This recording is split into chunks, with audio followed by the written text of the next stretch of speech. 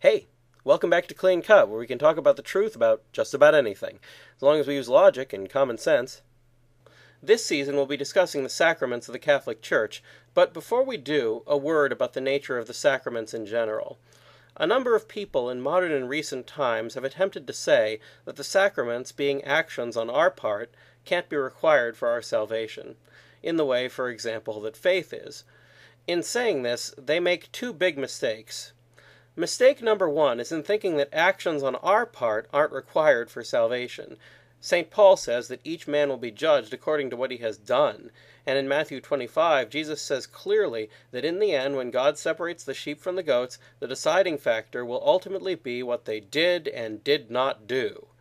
The fact that some forms of action are required for salvation is a deeply scriptural one, even though our actions themselves are not sufficient to earn salvation. Mistake number two is in seeing the sacraments primarily as human acts. That's false. The sacraments are primarily acts of God, in that He's the one who validates the sacraments by His divine decree, and He contributes to the entire saving power of the sacrament.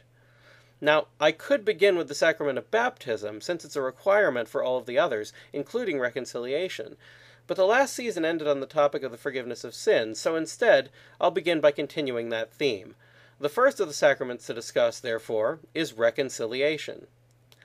Reconciliation is known by several other names, such as penance and confession, but it's basically the same regardless. A Catholic will enter a private area with a priest, often separated from the priest by a partition or wall of some kind. At one time, the priest and confessor were even in separate boxes, connected to one another, a practice that I think had many benefits to it and which it wouldn't kill us to resurrect. Once the priest and confessor take up their positions, the confessor whispers some information to the priest, often an admission of the fact that they've sinned and how long roughly it's been since they've confessed. Then they attempt to whisper their sins to the priest, all the ones that they can recall. Once that's done, the confessor says the prayer known as the act of contrition to express that they're sorry for having sinned. However, the most important part is yet to come. The priest, having heard the confession, tells the confessor what to do in order to demonstrate their sincerity in repenting, and in some small way to attempt to make amends.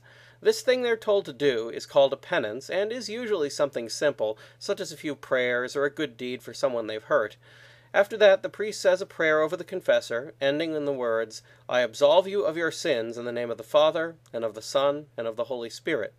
Once that's done, the sacrament is completed, and God has forgiven the confessor of all their sins, both mortal and venial. The confessor can then leave to complete their penance and/or go about their business. However, some things can cause this sacrament to be invalid or ineffective.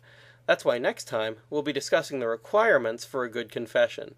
When is it valid or invalid? That's all for now, so keep asking questions, and thanks for watching.